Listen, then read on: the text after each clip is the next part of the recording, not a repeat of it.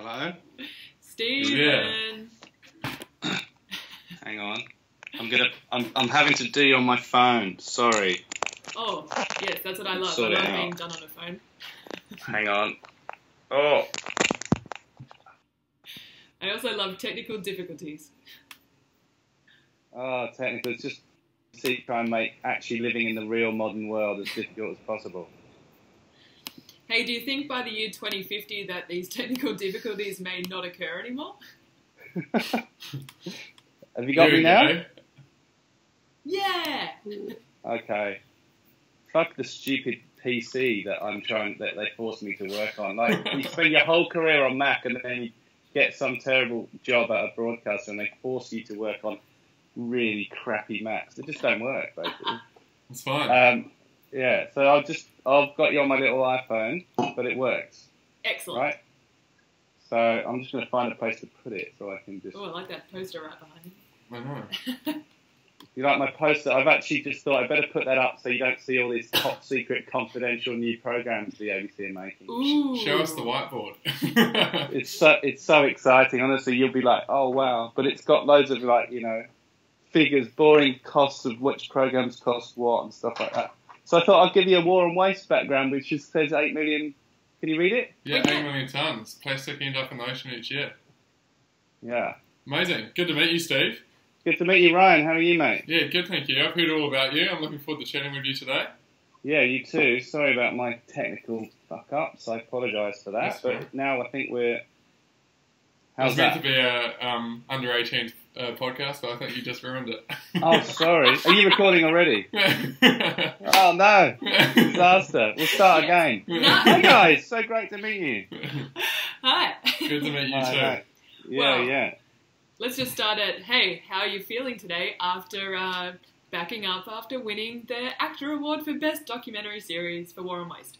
Yeah, good. It was just, one of those things where you put a huge amount of effort in, and it's great for the team to actually have a one night of celebration after a year of relentless campaigning and slugging. So yeah, we've been a little bit dusty this week, but you have to celebrate the wins. That's what gives you the energy to keep going. Is if you actually have those blowouts where you can go, you know what, we did okay there. Does ABC pay for drinks?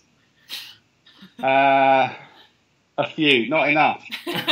Not in the quantity required for celebration. Not in the quantity that was quite seriously required, but yeah, I mean, we had a ticket to go to the Actors, and it was good. It was a big event, and it's what I liked about the Actors is it was just a kind of your recognition of your peers as that was a piece of television that is being recognised as a really effective, really excellent bit of TV that worked. There's been we also got nominated for other awards. We won 2 Banksia Sustainability Awards. So what I love about War and Waste is the show that's worked for both sustainable communities and impact, beyond television, but it's also kind of been recognised as a really good piece of television. So that for me is the holy grail.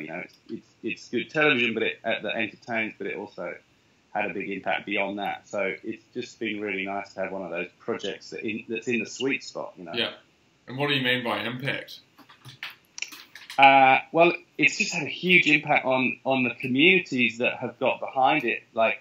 We've had a really big, successful campaign, Ban the Bag. I mean, as you can see, wherever it is, there. Yeah. We... and that came out of War and Waste. Yeah, well, one of the big stories in War and Waste was how we need to ban plastic bags, or at least just dramatically reduce the amount that we use, because every bit of plastic that we have created in the world still exists, right? Yeah. And we use them to carry our food from the supermarket to our car for 3 minutes, and then it lasts for thousands of years. Plastic bags, I like this one, because I actually wrote a blog post a few years ago about plastic bags, which became the most talked about comment on Quora, which was why plastic bags are good for the environment, which was really just to get traction, and it was clickbait. But my argument was that was your blog. You called it "Why Plastic Bags Are Good for the Environment." Yeah, that was the blog post name. But my argument was that you're banning a bag, and then you're going to the supermarket and buying 50 bags, and that same person who's happy to have their reusable bag would have bought the carrots in a bag if they were cheaper and the tomatoes in a bag if they were cheaper, then going and picking their own tomatoes and not putting them in a bag, and then the same guys who produced the bags probably just went and produced paper bags and also started selling plastic reusable bags. That was my argument, which I feel is like a good thing to get us going for today, because you've probably got a different view on it. Yeah, I have a different view. I mean, like the less plastic we can use in general has got to be good, right? Because plastic is, it was invented in like the 50s or something. We just didn't used to. Our grandparents never had plastic. We don't. We feel like we cannot live without it anymore, and it's incredibly convenient. But we don't actually need it. It's not an essential product for life. And how do you see us not using it as in plastic packaging? Well, for example, the supermarkets, you go to some of the sort of health food stores or sort of enlightened stores where people actually, everything's in like giant glass jars, and you just weigh it out how much you want, and then you put it in your canvas bag or your own glass jars or whatever, whatever reusable containers. It's really not that hard. It's more about just the habit. It's going, I'm going to go to the shop, so I'll take my bags with me, rather than just wandering home and going, I might pop in at the shop. It's about just actually kind of knowing yourself. It actually is empowering to know yourself and actually make a plan and go, well, I'm just going to do that. And I guess one of the big things that I was going to talk to you guys about, which is something that War and Waste was a really good example of, especially actually the coffee cup story, but the plastic bags is the same, is that if you can make a really low barrier to entry for people to join your campaign, if it can be really easy for them to join, it costs very little or nothing. It's not very difficult. You don't have to overthink it. If you can just get yourself a reusable coffee cup or a reusable, I've got a few here I can show you, Vegemite jar, for example. Nice, I like that one. Is that a courtesy of Catfish Creative? Yeah. It actually isn't from Catfish Creative, but she knows all about it. It's actually from, my impact producer on War and Waste, Andy Marks. It's good to see Vegemite's getting behind it. It's Vegemite, as long as you can scrub the smell of Vegemite out of the jar, which is easier said than done, to be honest. But beyond that, it's such an easy thing to just have one of these. It's so easy. And suddenly you feel you're part of the community. And you'll have a conversation at the cafe. The barista will say, oh, that's cool. Where'd you get that? I said, it's a Vegemite jar. My kids finished it, washed it out. And suddenly you feel like you're part of the community and without having made much effort. And you're having conversations started about it. Other people will overhear in the queue. It just suddenly becomes this really...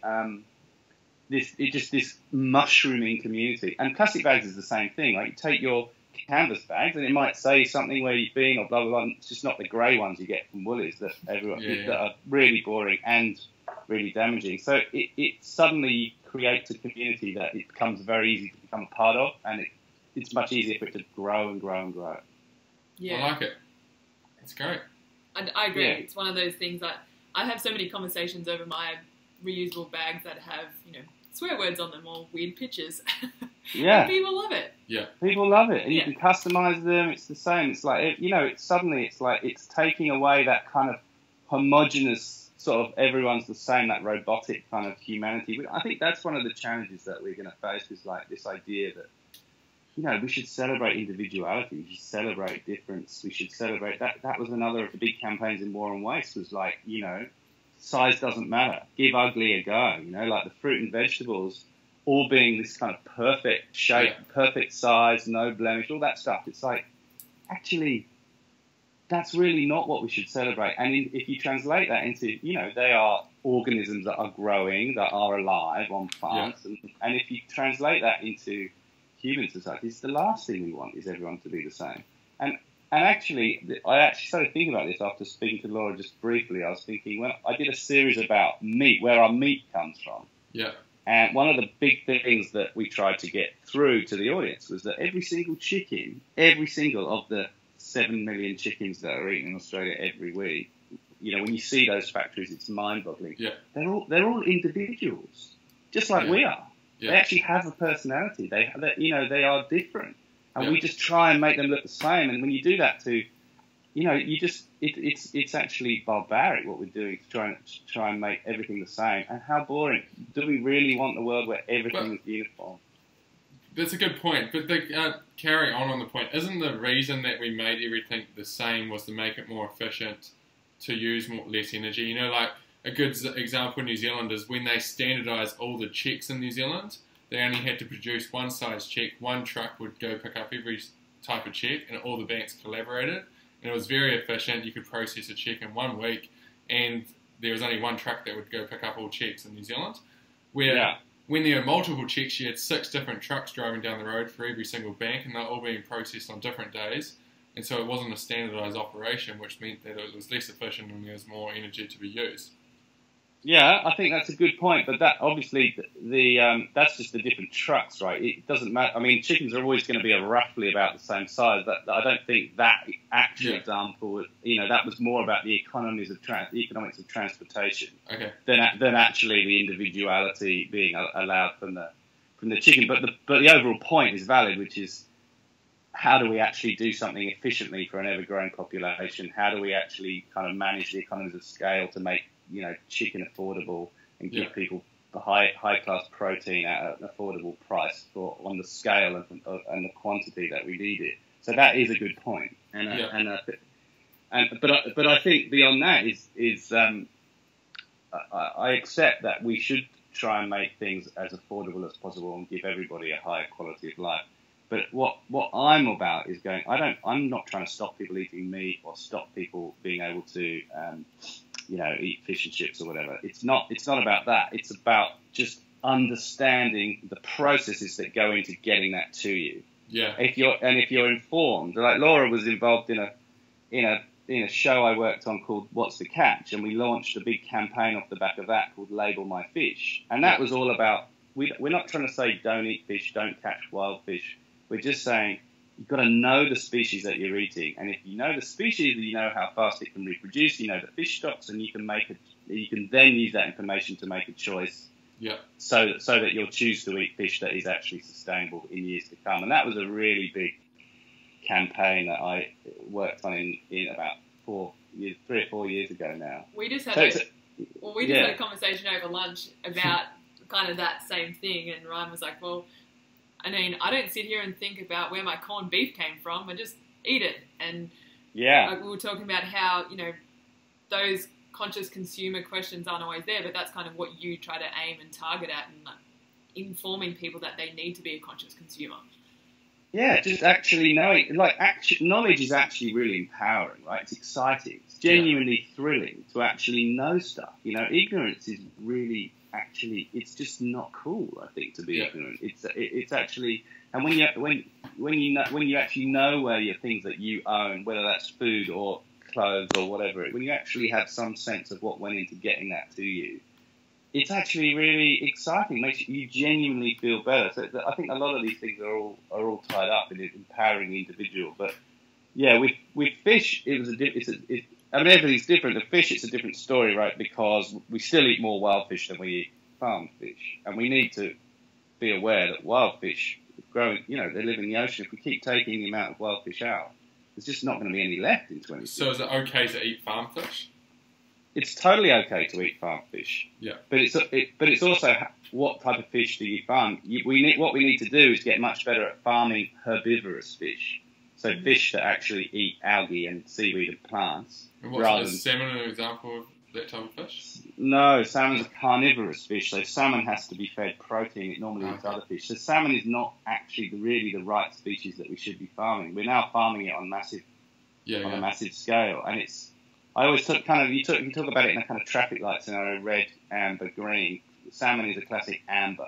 It's not that bad, but it's not that good either. There's a lot of problems. So what's with salmon green? What's like the best 3 greens? The best, so sustainable wild fish is the best. Things like sardines, small pelagic fish that are large in number, high in protein, really good for you, full of those omega-3s, really nice, and they are a sort of prey fish, so they're actually designed to be in huge numbers and be eaten. But what we tend to do is we fish all the sardines and then feed them to the tuna that are kind of ranched in giant tuna pens. Yeah. But those tuna are what are captured from the wild, and bluefin tuna, for example, the stuff that swims off the coast of South Australia, is down to 4% of its original biomass, which is like 4% of the tuna that there should be in the ocean is still in the ocean, and that's like normally when a species is under 10, it's critically endangered. You know, like tuna, there could well be no more tuna by 2050. But we're still fishing the hell out of it. Then we still fish it. Yeah. And if you don't fish it, you don't have a say in its protection. Like that's the kind of crazy rules that are around. If you're not part of the international fishing community on tuna, you're not allowed a seat at the table to decide how much you can fish. I mean, the insanity of that. It's crazy. It's the same in every industry, though, isn't it? Plastics, sugar, water. Yeah. You got to be in it to win it. It's like, you know what, you got to be kind of... They're their advisors because they know everything about the industry, so they're the best people to talk about it. Yeah. It's like having a boardroom of foxes deciding what to do with the hen house. Yeah, that's a good way. That's a good analogy, actually. It's like going, oh, no, but I'm not a fox, I'm a rabbit. I don't really want to eat the hens. Oh, well, sorry, we're not interested in your opinion. We only want people that actually really want to get in the hen house and eat them all. Yeah, that's great. That's a great line. Yeah. So do you think we'll be still eating fish by 2050, or will we all be eating farm fish? Or I think we'll be eating farm fish. I mean, in Asia, like aquaculture. We pretty much already are with salmon, right? Like I'd say a lot of people eat salmon as a staple food now, and it's 99% farmed. Yeah, salmon in Australia is all farmed. I mean, there's no salmon, there's no wild salmon here. Well, there's Pacific salmon, which is different species to Atlantic salmon, which is the stuff we all eat. And so do you still eat fish? All of that stuff. Yeah, I eat fish. I mean, I try and eat sustainable fish as much as possible without being completely friendless. Never be invited to a barbecue ever again. Kind of bore. So I feel like you have to be flexible. So my wife is a marine biologist, so she knows a lot about this stuff too. Yeah. So together at home we know what fish to eat, but I don't think you can go and tell. At the barbecues, are you preaching to everyone about fish at the same time? Well, again, it's about how much can people stand. Yeah. Can they stand Stephen slapping them in the face with a fish? Yeah, it's about you can't.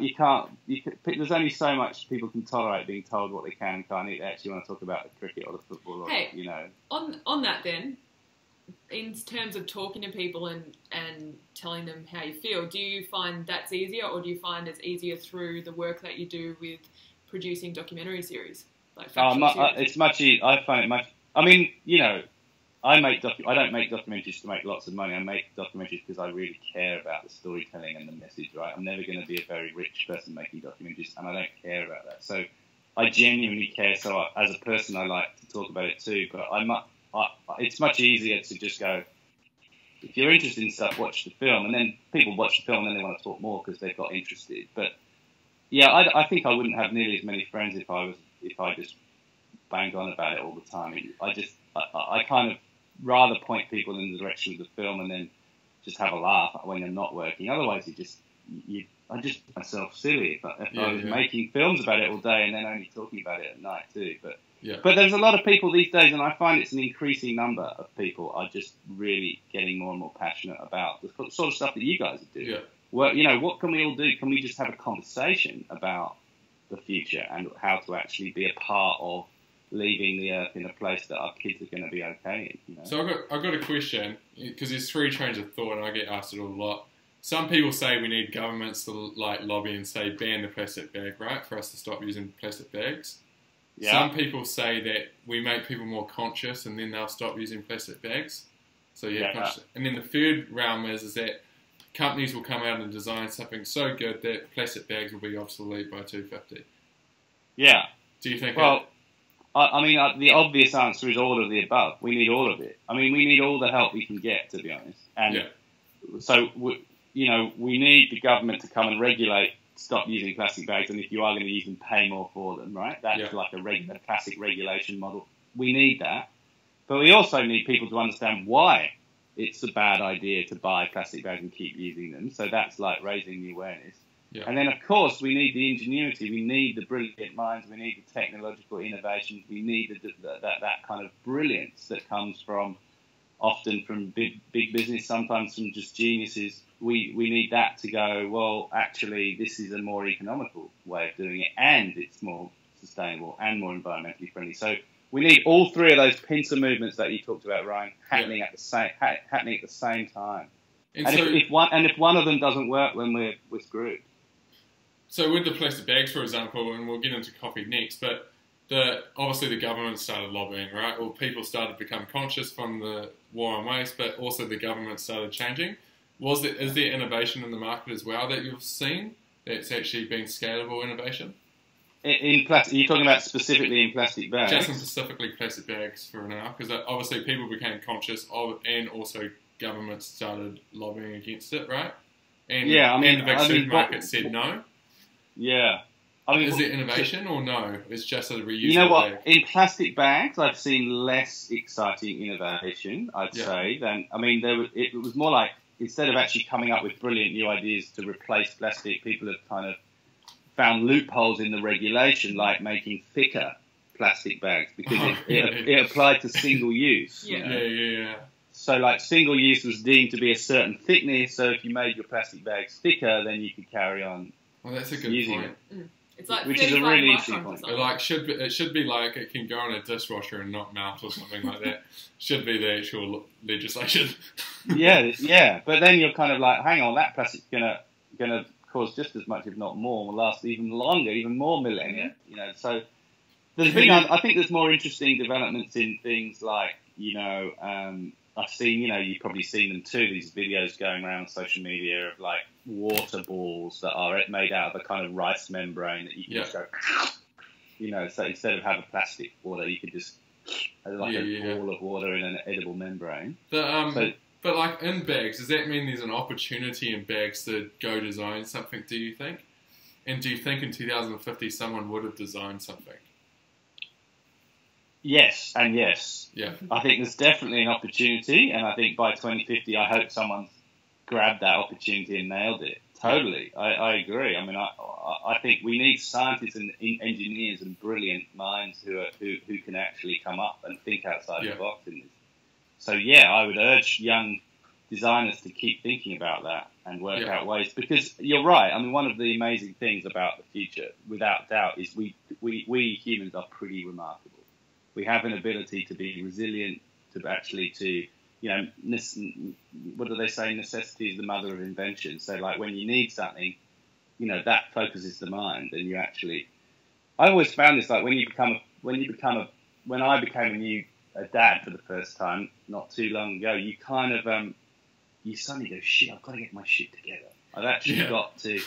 You're like, oh God, I'm a freelance documentary filmmaker, and then when you suddenly become a parent, you're like, well, I have no choice now. I am providing for a family, and you actually start to get quite good at it because you have no choice. It's like that's interesting. And I feel like it's a bit the same when you go, actually, we've run out of fish. Yeah. So we've got to do something. But what I don't want, I've got some friends. I went to quite a conventional university in the UK that a lot of people who went to that university didn't end up as filmmakers, musicians and artists. They ended up as bankers, lawyers and doctors. So I've got quite a few friends in that conventional world. Yeah. And I've actually had conversations from people who are, my age, who say things like, in terms of like, fossil fuels, well, why don't we just, you don't go to a party and save some of the beer. You drink the beer till it runs dry and then think of something else to drink. I like that.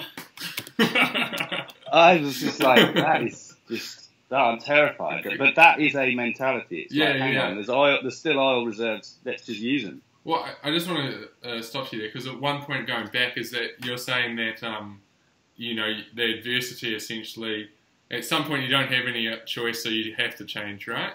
Well, it reminds me of something someone said to me the other day, which was that why capitalism is good is that when you got adversity or you can't solve a problem, the adversity means you become creative to solve the problem, and the reward is the capitalism, right? Which you don't get the same drive of all these problems happening when you're in a, I'm going to say socialist, but a community that's supporting you, because you don't have any adversity to drive you to go actually make a change, because it's like you just keep on going and dealing with the issue, which is kind of the same thing, which is just a point I wanted to make around it.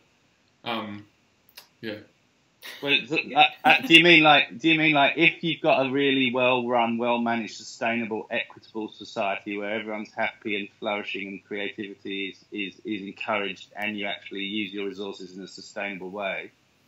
I don't think it's as easy to be creative. You don't need to work very hard on coming up with new innovations. Yeah, it's not as you're not forced into creativity as into a different creative state. I don't think. Yeah, I mean, God, wouldn't that be a wonderful utopian ideal to actually be able to test that? But until we can, there's a lot to work on still, Yeah. Well, how has working on these kind of social impact docos changed you, or the way you live your life? Well, there's no choice now. Yeah, I mean, I'm not allowed to be spotted anywhere near the ABC building with a disposable coffee cup. Otherwise, I'm just like... Do you think you will use one in the next 10 years, or like a disposable coffee cup? I have actually used one. When I was at swimming with my kids on a Saturday morning after not enough sleep on the Friday, and I hadn't brought it with me, and I knew that there was no one that really knew me, and I used... Did you feel guilty though? Cup. I didn't really feel guilty until someone I actually knew had busted me. You're joking. And said, "What's it worth a photo?" Going, "Oh, here's the hypocrite with the disposable coffee cup." So, you know what? I kind of did the second time. I realised I was again at swimming where there's this sort of cafe. I was like, "Oh, that's not." I can. You know what? Everyone can make an exception every now and then. And but yeah, I try now. I just try not to at all anywhere. But as I said, I mean, part of me. This is probably a bit of probably an unflattering admission of myself, I guess, but I'm prepared to make it for you guys. Thanks. And that is that part of me goes, you know what, I do my bit. I spend my whole bloody life trying to make documentaries that do all this, so I've bought myself a few credit points. If I if I want to fly away somewhere on holiday, or if I want to, eat a burger once in a while, like I kind of. And that's just pure self-justification. It doesn't really mean anything, and it's not. It's probably not really the right way to think. But it's totally called the changed. law of the commons, isn't it? It's like, they always use the analogy of the farmer next to me just got one more sheep, so I'll get one more too. And the other one's like, oh, he just got one more, and then now you got 3 sheep on those farms, and before you know it, everyone's got more sheep because they all thought they'd just get one more. And they do the same with energy, right? And India uses less energy than America per capita, so they argue that we've still got another 50% more we could use, and we're still half of what you're using in America per capita, so we can actually use 50% more, and we're still doing good, rather than us all using less. You're absolutely right. That is I think you're right. It's about trying to lead by example and actually give people some idea of. Actually. But it's very, very difficult to be conscious all the time, especially if you're tired, right? Yeah, and you can't beat yourself up all the time either. No, you can't beat yourself up. I think you just got to be true to your own values, right? Just know what your values are and feel like you can defend those. And So, I still own a car. I drive a car. I mean, I ride my bike, and my wife rides her bike every day. We ride our bikes to work and back, but we still have a car to use, and we still do eat. When we're at someone else's house, we're not going to make a fuss and make them feel bad. Generally we eat the right kind of stuff. But at one point, did you though? You're like, oh, sorry, I can't eat the fish. It's not sustainably farmed. Did you know that? And then your wife looked at you, and then we've had a few moments like that. So I've now made I've made a film about fish, a film about meat. A whole film about packaging and plastic. But I also made a film about wine, the history of Australian wine. It was called Chateau Chunder, which was a Monty Python. Monty Python, you guys are probably too young to even know what that is. I know. Anyway, it's a really famous comedy group from the 70s in the UK. Anyway, they took the piss out of Australian wine, calling it Chateau Chunder. Really, Well, look, it's kind of on point with my childhood, anyway. Yeah. Right.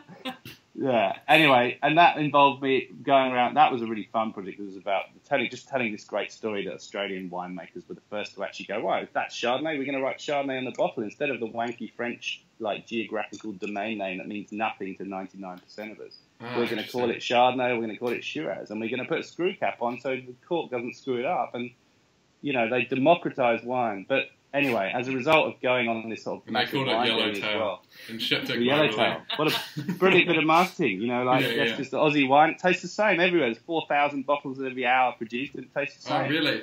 Yeah. It's an interesting point. Someone just told me the other day that there's more millionaires in China than there are the population of Australia and New Zealand combined. Right. There you go. And they're getting really mad because all they can get is pretty much Yellowtail and no nice wine. Oh, they're all just say Chardonnay and have screw tops, and they actually want cork screws in the actual location of that wine. Yeah, and they're making counterfeit wine in China as well. Oh, really? Interesting. Well, they counterfeit Gucci and Prada and everything else. So they counterfeit Grange. The famous Australian wine that's like $1,000 a bottle. They make fake Grange that's got spelling mistake or something. But anyway, just to finish that story, so I've kind of made this wine film. My wife says, "God, you've actually almost crippled us, and we now can't drink any cheap shit wine, can't eat any cheap basic fish, can't eat any cheap meat, can't eat have any disposable coffee cups, can't use plastic bags. Like you're crippling our lifestyle completely." And we have no friends. It's true though. It's true, and there's so many elements that it's quite hard. It's kind of draining, isn't it? It's like And I wonder how our grandparents actually enjoyed life or as much as we did, or we do. Do you think they do, or they did?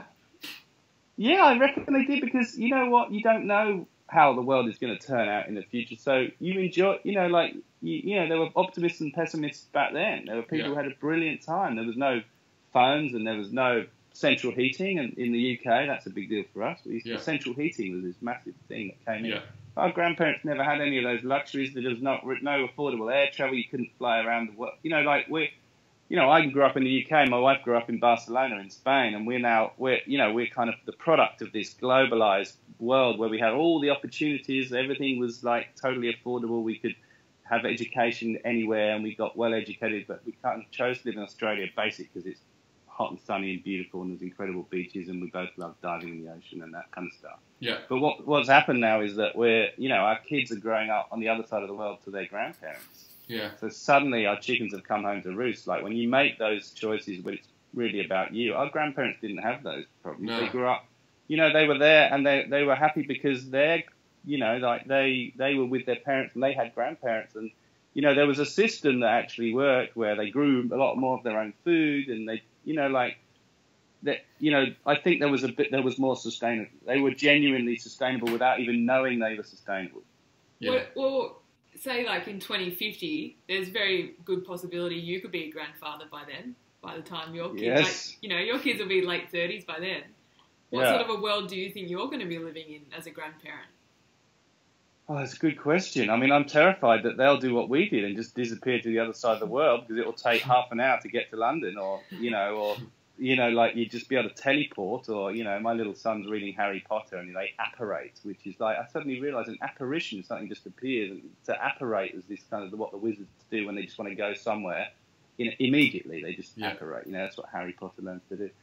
I was like, fuck it. Ooh. I was like, imagine if we could apparate to places, and that's probably a reality that we can actually, we'll be able to go wherever we want with much less. Hopefully won't be burning fossil fuels to get there. I think apparate is actually the word of our grandparents' generation. It was like apparating stuff easier, faster, and better, which is like for only $5, only half an hour of your wages, you can have a burger with products shipped across the world, and you can be a king, right? And have any burger you want, and they'll make it for you, and you won't even have to cook. You won't have to even kill an animal. And all you have to do is sit down for 10 minutes, pay half of your hour's wages, and you got a burger. And so that was apparating burgers almost, you could say. And the next phase might be what we have right now, which is Deliveroo, who's apparating, or Uber Eats. Uber Eats. You see all those ads, and they just sit there going, "Tonight I'm going to eat," and it just appears. Do you think there's going to be some, big, large Australian guy on high wages and not having to plumb a house in 2050, and he'll still be eating a burger that was delivered to his door, and he'll be drinking it with a disposable cup, and then he'll just put it outside and let it go.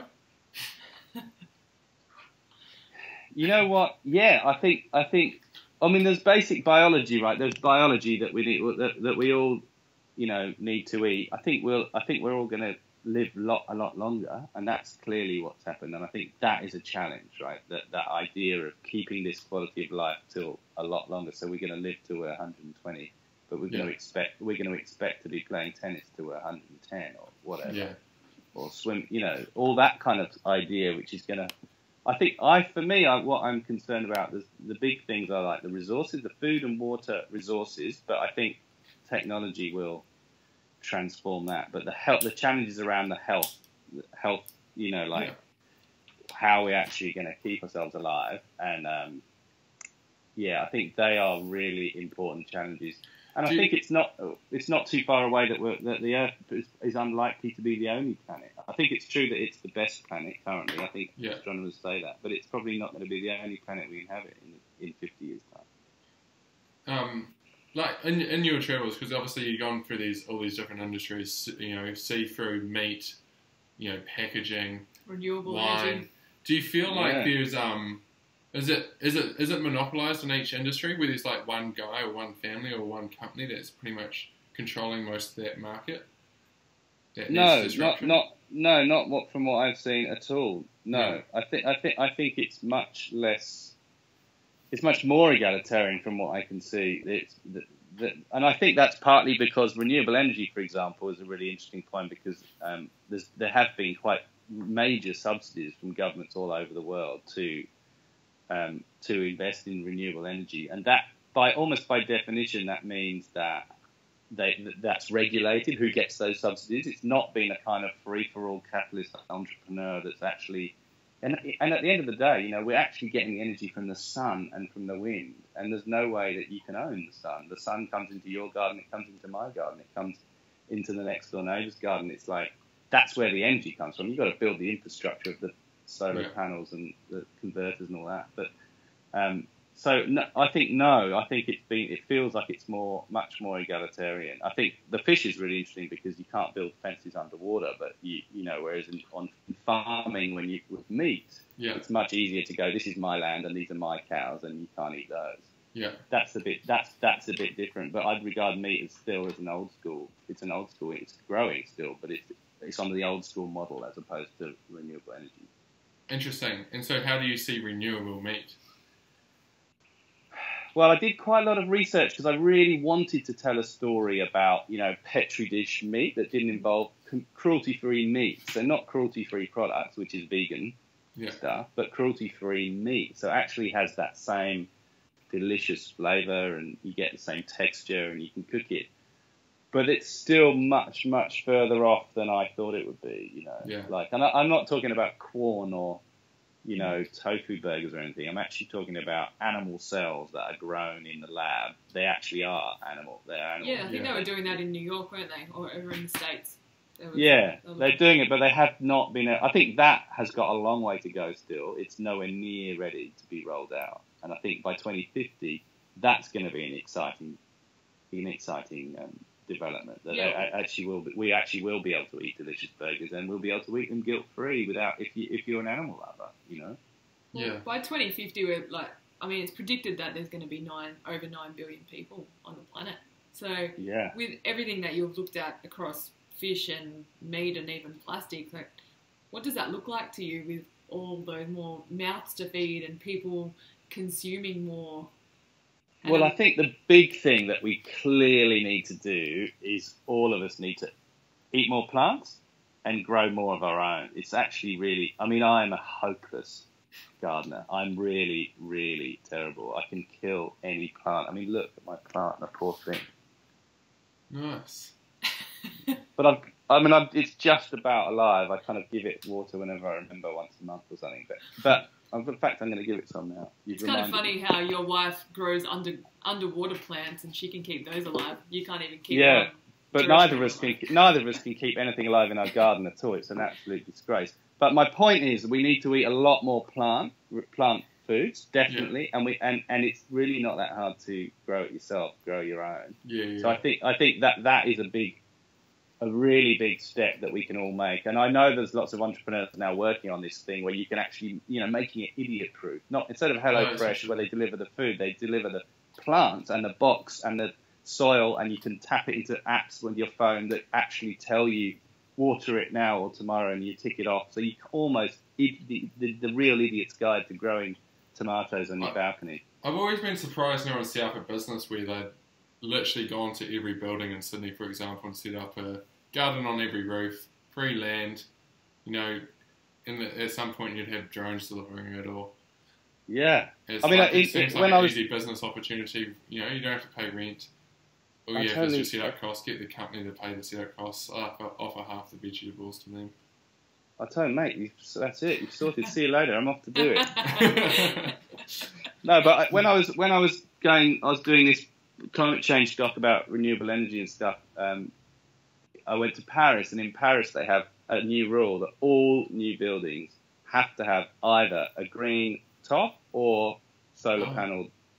The glass. So glass in office buildings now are all office buildings now are all photovoltaic panels. Crazy, yeah, that's great. So which is great, and you actually can't get a permit or to do any kind of property development in Paris without actually making your building carbon neutral. So that's a brilliant thing. Yeah. It doesn't scale as quickly as you'd think it would, maybe because it's the French doing it. If it was America doing it, maybe everyone else would be doing it. No, I agree. But there are places like that are, there's this province called Schleswig-Holstein, I think it's called, in Germany. This big province in the north of Germany that's also 100% renewable.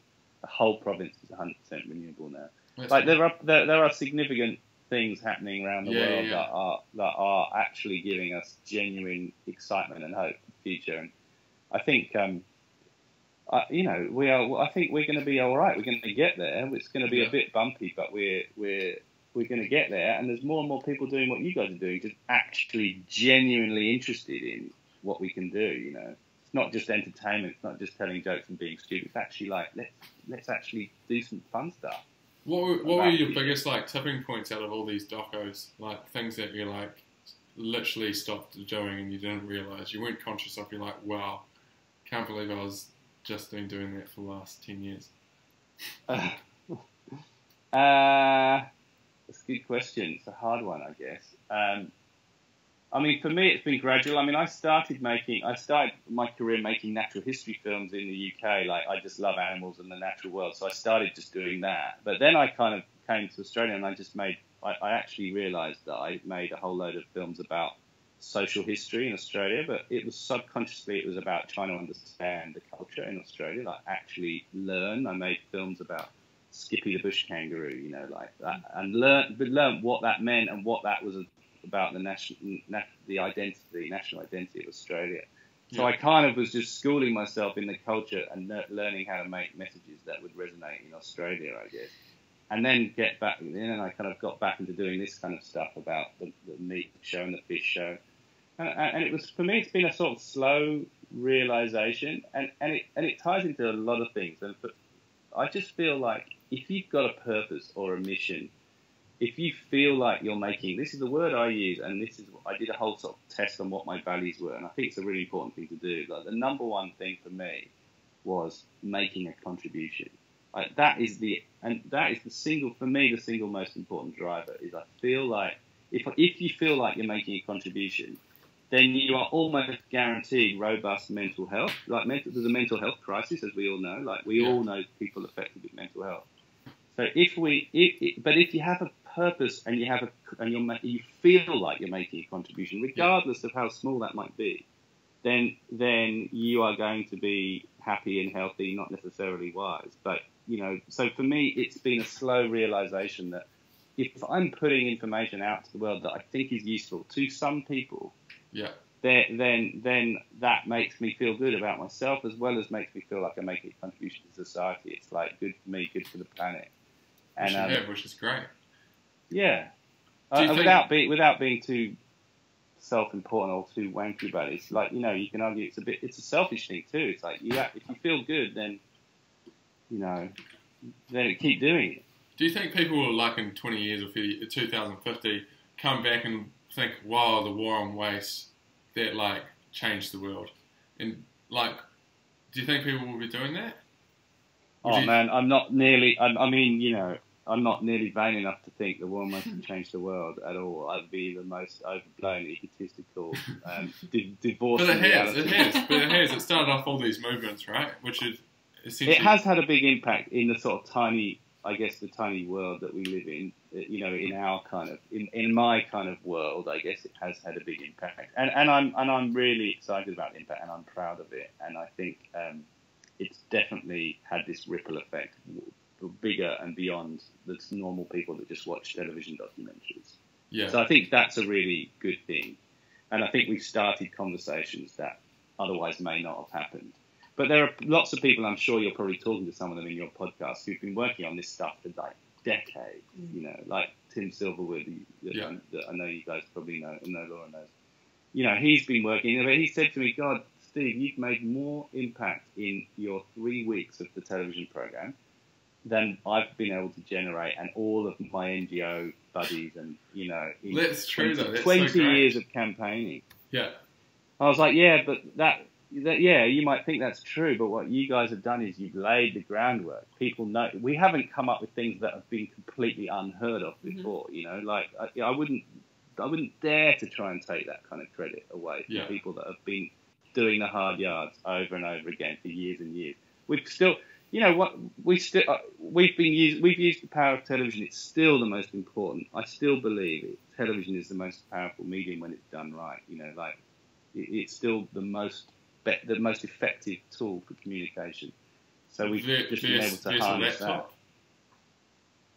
When I say television, I mean visual content. It doesn't really matter what you're watching. Oh, like YouTube to everything. Yeah. The way to communicate is through screen storytelling. You know, like it doesn't. Yeah, I mean these days, how you watch it, whether it's on a laptop, phone, TV, irrelevant really to me.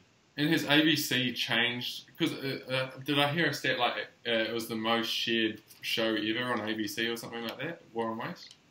Well, that banana clip that was on the ABC Facebook page has now been watched, I think, 23 million times, and is the most viewed piece of content shared by ABC ever. That's awesome. And why do you think that clip? Like, why? Because everyone loves bananas? Well, bananas apparently, I've also got mates that work in the supermarkets that are marketing director of like Aldi and others that work there, and they say bananas is the #1 product sold in the supermarkets in Australia. So we are bananas for bananas. We literally love bananas. It's bizarre, but we do. We need to talk to someone who grows bananas. I know. Well, everyone. But I think so. Why did that work so well? Because it was such a scandalous no-brainer of outrage.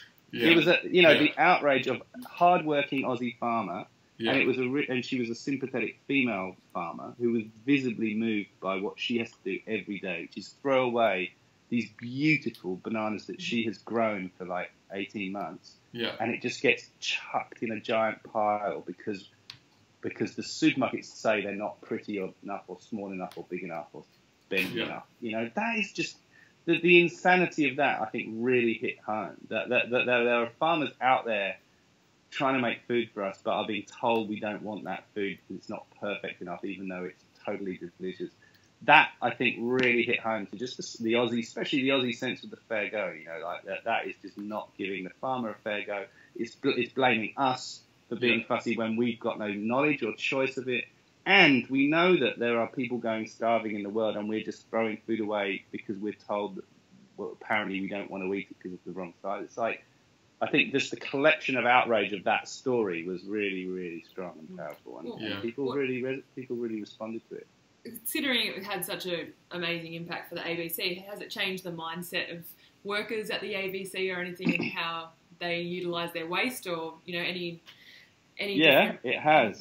You have to have your own house in order. You know, people in glass houses can't throw stones, right? So you just yeah, there was the ABC has this sort of corporate governance thing that even when whatever show we're doing, I'm doing this beautiful show at the moment about getting people with autism and Asperger's into the workplace. People that never had a friend or let alone a job, getting them actually a job, and some of them are just utterly brilliant. So we have to have, well, what's the ABC doing to actually find genuine employment for people on the spectrum, that kind of thing. So, and with waste, yeah, absolutely, we had to do an audit about our own recycling processes internally at the ABC. And yeah, so there is, you know, the good thing about the ABC is it takes that responsibility really seriously. So the other thing is because it actually was really successful in terms of the ratings, which is how TV is always judged. You know, like it's being held up as the kind of the poster child of the modern ABC. So you know, we got a podcast. We made a podcast. We had lots of local radio all over Australia do stories on it. We had like clothes swap events. We had social media videos. We did like, you know, online surveys. It was just like what's been described as a pan-ABC initiative. So it's like using the power and the reach of the ABC across the whole of Australia. So now it's just like, okay, Steve, what's the next one? What's the next one? You know, like we want another one like that. So it's kind of the pressure to actually deliver another series like that is pretty full on. What do you think the next topic would be for something like that? You got any ideas? I do have a few ideas. I want to do more war and waste because there's a whole load more topics. I think one of the topics we didn't really cover properly, for example, is water bottles. You know, I think you know, with like having a reusable water bottle now instead of those plastic bottles. You know, that's a big one that we haven't done. E-waste. You know, the built-in obsolescence. You know, that people like Apple make sure that you have to have a different cable charger for your laptop each year and all that kind of crazy stuff. Like, what happens to all that electronic stuff? And that's not just Apple computers and phones. That's like, you know, dishwashers and toasters and kettles and all that stuff. So that's a huge story. So I want to tackle that story as well. Like car tires, having to change those all so often. What happens to all that? Like there's a lot of waste. So I want to do stuff on that.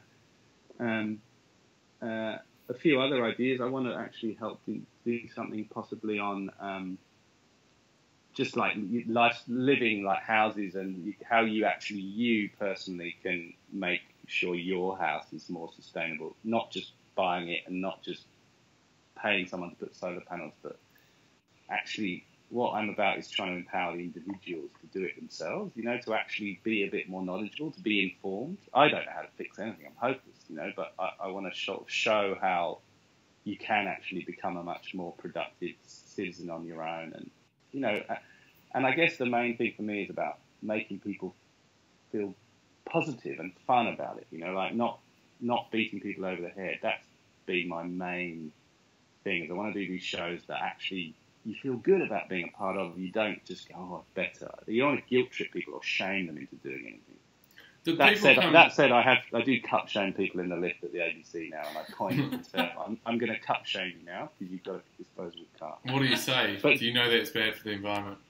I just go, oh, where's your keep cup? Where's your bring your own coffee cup? Which is exactly what I don't do professionally. Like, you just cannot. My girlfriend doesn't talk to me when I say that.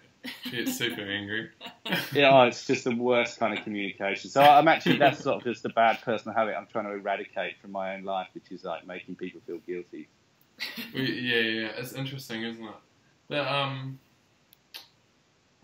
like, has ABC changed though since the war and waste? Like, do you guys all have did ABC buy everyone a keep cup or a reusable cup? I actually asked them to give everyone a keep cup, and they were like, "Oh, we've actually got 400 leftover Radio National cups that we're going to give out, and some Triple J ones, and you know." And I was like, "Oh, but it doesn't say war and waste." It's like, yeah, but it's all about reuse, right? Recycling. we couldn't sell them at the beginning, so now we're just.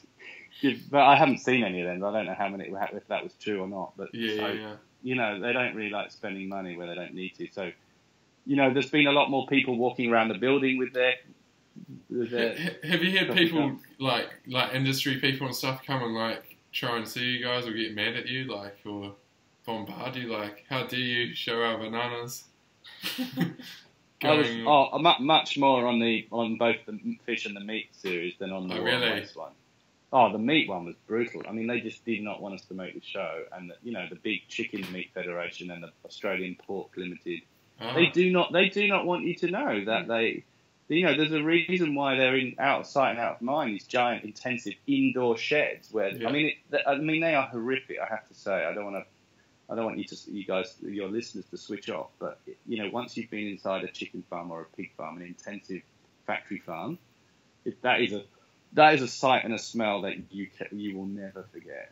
And they do not want many people to have that experience, because if you have that experience, you won't have the sausage sizzle at Bunnings, you won't have a bacon sandwich, you won't have a chicken burger, you won't go to KFC. You just won't do it, because it is really confronting. So they do anything in their power to not give you access. We didn't get access to the most intensive chicken and pig farms in that show. We got access to what the industry regarded as the good ones. And if you watch that show, you'll still go, oh my God, that is confronting. And it was confronting, and that's the good ones. Yeah, that's what I found from those episodes, especially the chicken one. Even though it was like they were doing it to best practice, it was still... That was best practice. That was the RSPCA approved chicken farm. That's the Royal Society for the Prevention of Cruelty to Animals approving that chicken farm. That's how... to describe it for people, these chickens, they really don't have any room to move, and people were trying to justify, that's fine. They've got they can kind of shuffle. they can shuffle about 3 centimeters, which is 2.5 centimeters more than the other ones can shuffle. Yeah. You're like, really? Seriously, it was that. So that was the most backlash we've had. That was really interesting. But you did get that Mexican restaurant to change, didn't you? Yeah, Guzman and Gomez. Yeah. Yeah. Do you have free Mexican for life now? I've got 50% off for life. There you go. What did you actually get a few perks from doing the War on Waste? Was there perks out of this? You're not allowed. The ABC are very strict at that kind of stuff. Okay. So even if I did, I wouldn't tell you. But no, I didn't. Yeah. No, I didn't at all. No, 0 perks. Absolutely 0 perks. I think I might have got... No, I didn't even get a keep cut. I was going to say, I think I might have been sent this Frank Green keep cut. But I didn't. I bought it. Frank thought it would be a good person to send one to. He sent one to Craig Rudcastle, our presenter. He sent one to him. Nice. Yeah, there is... There's very little perks working in public service broadcasting. What is there certain things you wish you could do a doco on, but ABC just wouldn't do? You just know they just wouldn't touch it. Oh, that's a good question. There are things that the ABC won't touch. I would like them to. I'd like to be more radical about some of the things that we do. Like what? I actually am really interested in doing something on corporate greed and corporate donations. Interesting. Financial industry. It's like the 4 biggest banks own more money make more money than the top 50 or 500 companies in Australia, right? Yeah. Yeah. And no one talks about that. The 2 main political parties who are just constantly donated by their people in return for lobbying powers and. Yeah. It's absolutely outrageous. So I was having a chat with someone this morning about this exact idea, and that's going to be a hard one to get over the line at the ABC. But I'm thinking about how to give it a go. The chairman's probably the chairman on Westpac or something. Exactly. You just got the web of sort of corruption, and I just think if you can genuinely try and do shows that are in the interest of the public, of the everyday person, rather than in the kind of status quo of the haves. What about supermarkets? Do you feel like there's a chance to a good doco on supermarkets, or not really? Yeah, I think there is. It's hard enough even getting them to talk on War on Waste. Was hard enough getting them to talk. It was really hard getting them to talk on What's the Catch and For the Love of Meat. Supermarkets are very wary. They put up their very boring spokesperson. Do you strategize it? Do you think, maybe I'll start playing golf and join the Royal Sydney Golf Club? Have a few rounds and do a doco on the side? Look, I have to admit, golf is one of my twice-a-year guilty pleasures. I'm not proud to admit it, and my wife hates everything about golf. She's embarrassed that her husband's ever picked up a golf club. But I do occasionally whack a golf ball around to and I actually like it. But but I don't admit that to anybody. Certainly not the ABC. It really doesn't fit with my image at all. No. You've got way too much out of me. This is great. This is what we want. Well, okay, so I guess essentially you're a storyteller in a way that's factual, and stories are so important. And I find that they're the best way to get a message across, and people are so engaged in stories. So how important do you think storytelling is going to be in 2050? Because at the moment I think the Pew Institute did this research article that right now we're the most polarised and divided we've ever been in history, and people just aren't listening anymore. So there's too much information. Yeah, in 2050, is storytelling going to be just as important then as it is today? Absolutely, totally, yes. I think storytelling is an intrinsic human need. I don't even think it's just a luxury or a desire. It is an absolute need. Like sitting around the campfire telling stories, and you only have to know a very cursory amount of knowledge of the indigenous culture to know how important storytelling is and the Dreamtime. And in every single culture, I studied anthropology at university. It was the study of cultures and people, tribes and religions all around the world. And storytelling is an absolute, uniform, essential part of the identity of every single culture on Earth. Stories is what keeps us going. So there's absolutely no doubt. Yes. Do you think like War and Waste would have been as successful as it was without YouTube?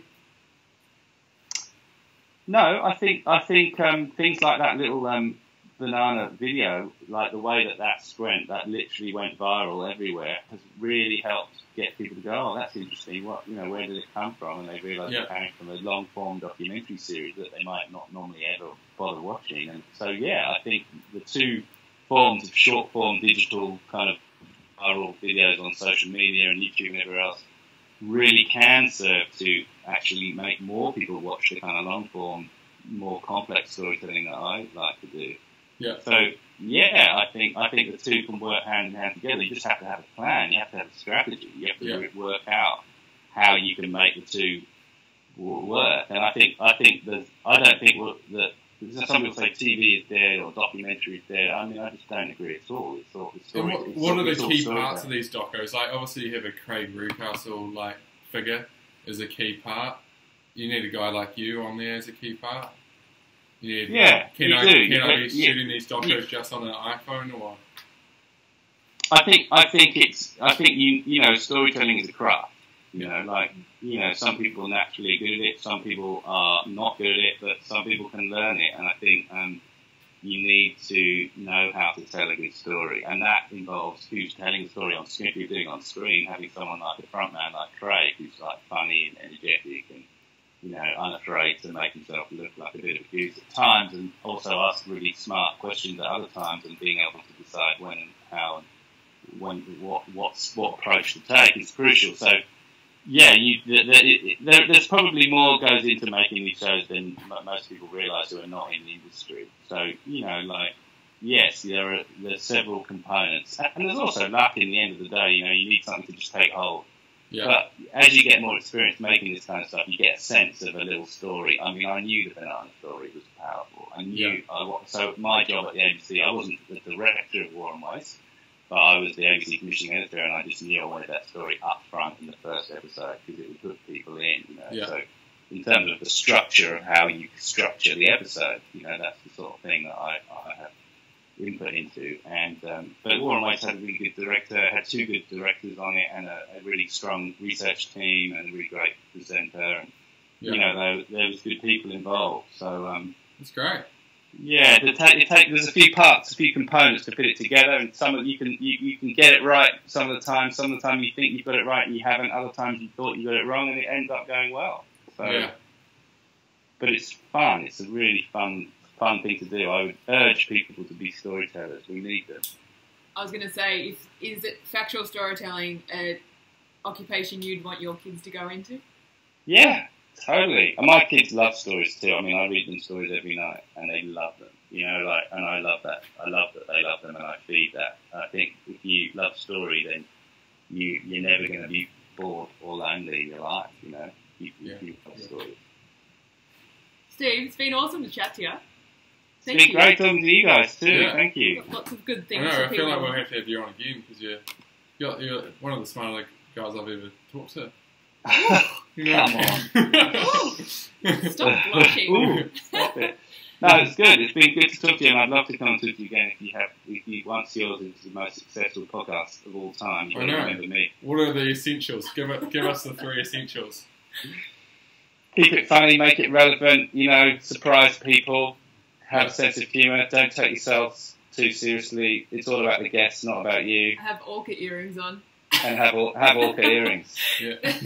Don't take myself very seriously at all. Oh, no. No, you guys, you've got all the ingredients. Thanks. No worries. Good to talk to you. Thanks, Steve. Thanks so much, Steve. It was good to meet you. Goals. Yeah. Cheers. Cheers. See you guys. See you soon. Bye. Bye.